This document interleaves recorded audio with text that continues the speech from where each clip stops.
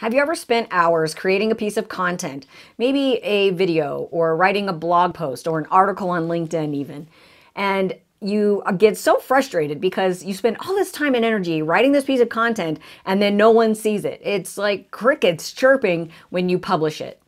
In this video, you're going to learn 3 simple questions that you should ask yourself before you press record or before you sit down to write another word. These 3 simple questions will have a huge impact on your ability to get your content marketing seen. Your business is about to be richer. Hi, I'm Jen, and this channel and this video is all about helping you learn how to market yourself so that you can build a business you love based off of your expertise and make an impact on those that you are called to serve. The first question to ask yourself before you create any content marketing for your business is, what is the ultimate goal of this piece of content? Is it to be found in search? Is it to create a piece of shareable content that can be shared by your community, the people that already know, like, and trust you? Or is the purpose of the piece of content to drive sales or to drive inquiries into your business? When you know what the ultimate purpose and the ultimate goal of that piece of content is, it will be much easier for you to create that content in a way that it will get you the desired result. For example, my goal with my new YouTube channel that you're subscribed to right now is that each video will help me be found in YouTube search by people that don't already know, like, and trust me.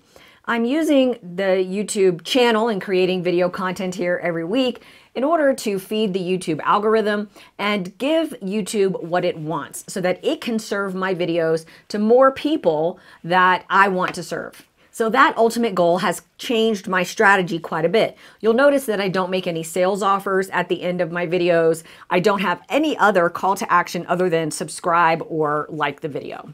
So here's an example of how this works in real life. Recently, I created a video that was a ClickFunnels review video, and I put it on my YouTube channel. And within a couple of days of me publishing that video, I received a message from an executive at ClickFunnels. And this executive at ClickFunnels reached out to me and wanted to talk to me about growing my affiliate program with ClickFunnels, which was super cool, and I'm excited about that.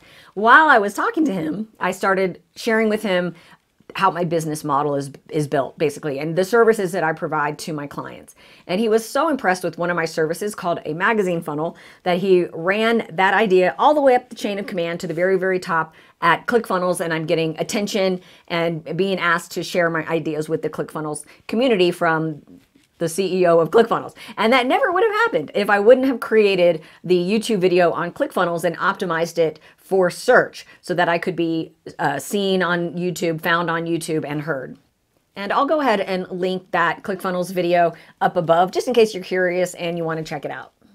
The second question to ask yourself before you create any more pieces of content marketing is, what is the very specific problem that this video, blog post, podcast, what is the very specific problem that this is going to solve for the person on the other end? My encouragement to you is to do lots of research before you press record, or lots of research before you sit down and write another blog post, and make sure that that specific piece of content is going to solve a relevant, timely issue or problem that your listener, viewer, or reader has.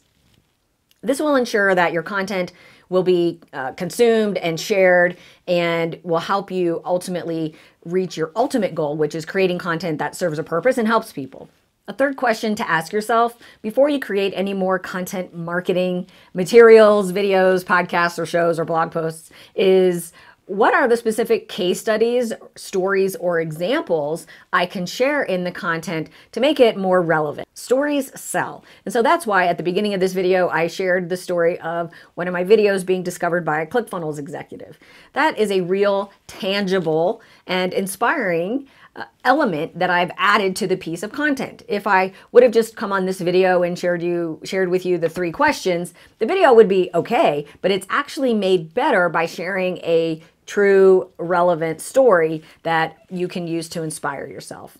So those are the 3 questions you should ask yourself before creating another piece of content marketing to help you grow your business. I hope you enjoyed this video. If you learned at least one thing, would you go ahead and give me a thumbs up on this video? Ensure that you're subscribed so that you get the notifications when the new videos come out every week. Remember, if you learn marketing, you can grow your business. So for that reason, I will see you on the next video.